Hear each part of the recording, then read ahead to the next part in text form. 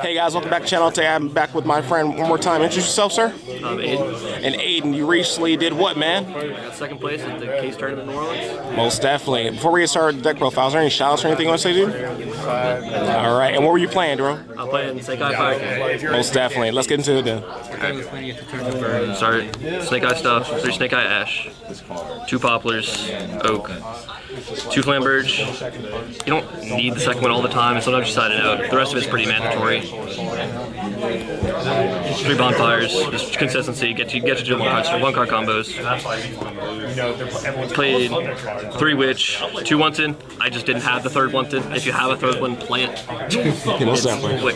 Absolutely, way better than Witch. You can cut the 3rd Witch, you can cut like another like random like hand trap or something. If you have 3 Wantons, play the 3rd one. And then the 1 original, have to play it. 1 Temple. I like the Temple because it lets you play through Nib for free. You set your Oak and just do your combo normally. If they nib you, you have Jerk Princess to get your normal on board anyway. Get a Fire King, 1 Garunix, 3 Karen, Arvada, and Onyx. It's pretty normal. Some people play the extra Barong. It's like okay.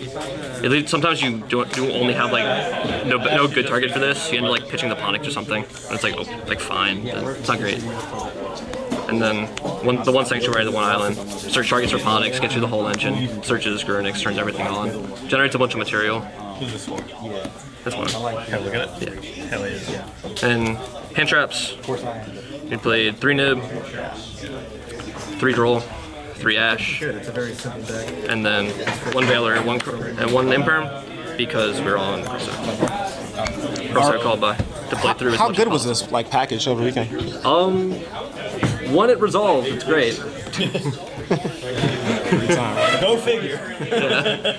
Perfect. You're dealing with like 15, 18 hand trap main decks every game, so you gotta like do everything you can to push stuff through. Gotcha. And that was 40, correct? Yeah, exactly 40. Alright, let's go check out the extra deck then, brother. Alright. Extra. 1 Grun's Eternity. Some people pull this. Those people are crazy. This is an extra interruption at the end of your end board. They have to burn through so much to chew through like your Kieran pop, your Arvada negate, your Princess pop, and low pop, all this. And this is just extra at the end. Most of the time, if you get to keep the Sanctuary, they just can't play through this. Inktribo. This enables a lot of your 1 card combos, lets you make SP with the banish equip like very easily. Card probably gets banned soon, realistically. IP, SP. This is like one of your first interactions your opponent's turn. You make this in your combo on the way to Princess and set it to your back row with Flamberge. Special it out. First interaction SP before you firelock yourself with Princess. Sunlight Wolf. This is part of the player on Nib combo with the Oak. It just lets you keep adding cards back, going plus while your opponent sits on their Nib. And once this hits the board, they pretty much have to Nib you, or you only go plus until you make Apo and they can't do it anymore. Hita. If they Ash you, it just turns any 2 monsters into Princess. Makes Ash kind of have to play it, but it makes it kind of rough and dark as well. Because sometimes you just need to make a Link 2, and Link Tribo's dark. This like kind of condenses the generic and the useful card into 1 slot. I did play 1 extra generic Link 2. I played a Nightmare Unicorn. It's a fire. So you can make it under Princess, and it'll always be co-linked when you make it under Princess. So you get to draw the cards. Out's a bunch of random floodgates. Out's like random problems like King Sark before you get to deal with the board, stuff like that. Heat Soul. This is part of the anti-nib line. The reason you keep going plus, but then they have to just nib you on the Sunlight Wolf because you'll just make this, just draw a card, and then make Apo. 2 Princess. You do need the second one. Especially in the pure version, especially you need the second one. But even in this one, like having 2 just comes up so often, like over and over. Like people go out of their way to deal with the first Princess, and it's like when you drop the second one, it's like they need an immediate response, or like it's just over. And Link 4s, we play Ambler Whale, play Appaloosa, play Phoenix, and play This is you normally end on one of these 2. Just Apo just negates. this is the way you play around Nib, and Amblo is the best target, one of the best targets to pop off of your Princess Effect Engrave. So you'll just bring back your Heat Soul, and you'll get to draw another card, keep playing on your opponent's turn as well. And this is for the OTK line. Like, you make this, you just make this because it's also the next best generic Fire Link for. So when you have Princess, you can only make fires. Yeah. So you have to make this first, link it off for the Zealantis, and then all you have to do is find a way to pop a card, and you get a big Phoenix on board. Just punch your opponent with that.